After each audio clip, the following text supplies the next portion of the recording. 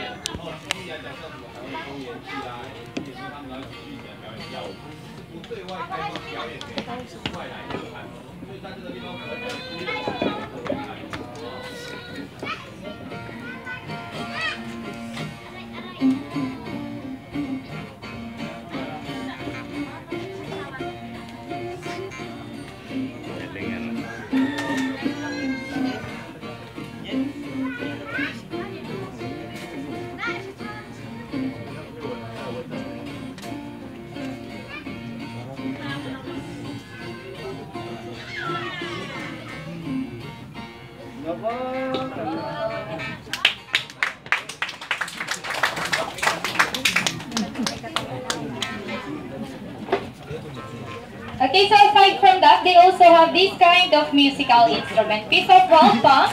Then they put beeswax to adjust the sound, and they play this through vibration. It is called arudi.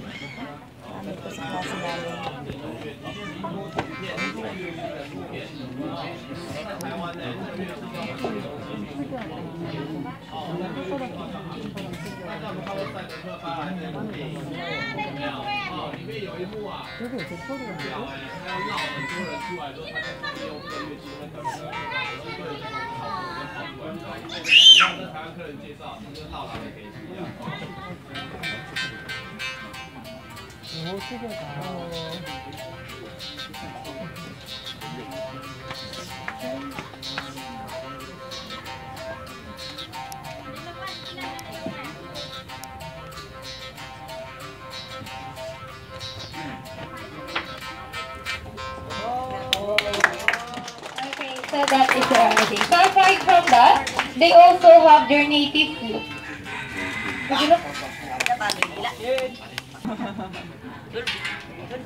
Okay, so this is their native flute. Piece of bamboo, and it is called babarok.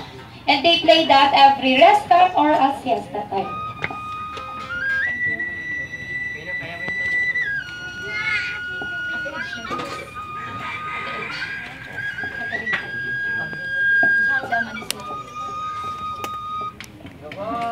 Okay, so that is there. Okay, so by nature, Palawan tribe is hunter-gatherers. They only plant every rainy season, but if it's summer, it is time for them to hunt. Okay, so there's going to show their hunting.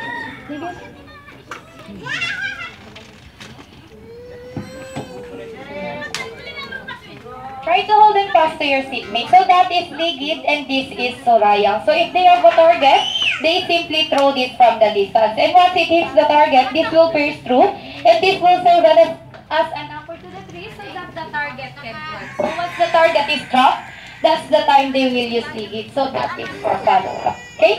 So aside from that, they don't use bows or arrows. Instead, they have their own blogan. So they call that sumpit or sapukan in their dialect. The drawing pig on the board will be their target.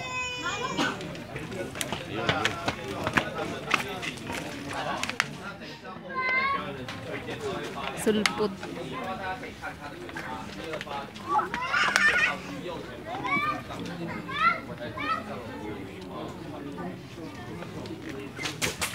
Wow. Amazing.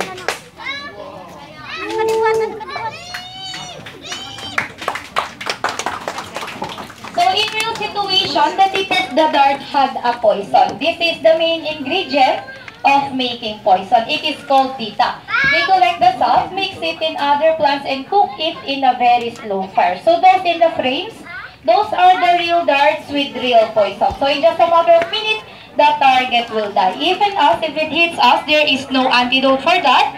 say goodbye, we could also die. For them, if they're going to wash it, they can safely eat the meat. So that's the wonder of nature, okay? So here we discourage them to shoot any animals or birds through the butcher of the livelihood program.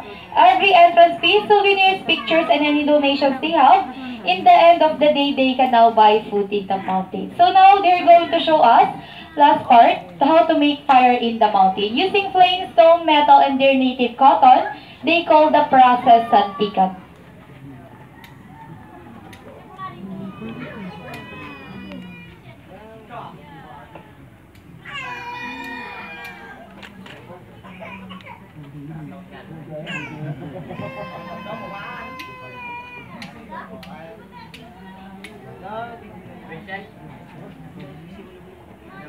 Nag-ano ng apoy.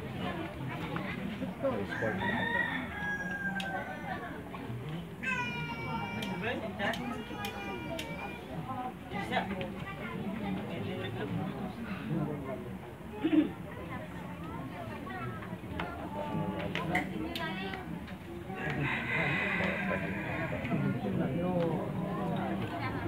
Okay, so they're going to put it in a dry leaves, blow that to make a bigger fire.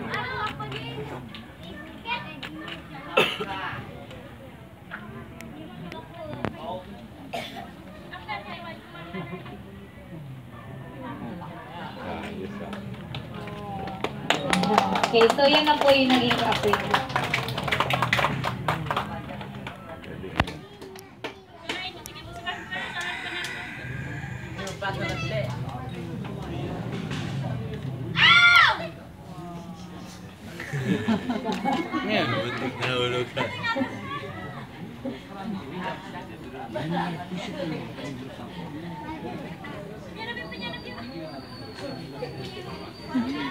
Okay, so inside this is a pure sap of pili nut, then covered with banana leaves. It is called salong or saying. This is their light or torch up in the mountain. And one foot of this can last until 3 to 5 nights, depends on how they use. And also they believe that the smoke of this can drive away bad lucks and bad spirits and can cure headaches and stomach aches. Also smells like incense, good for aromatherapy.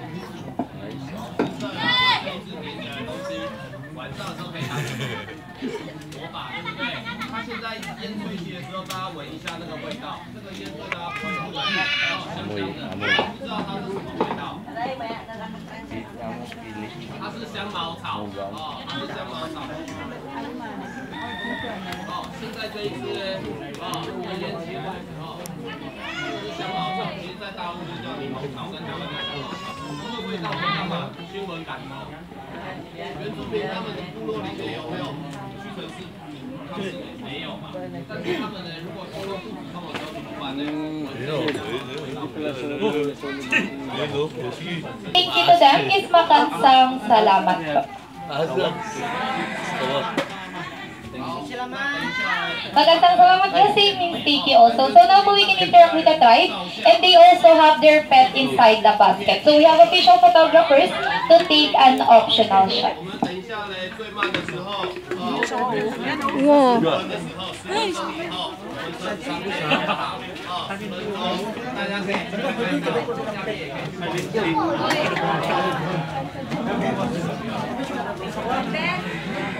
Tawag na ta.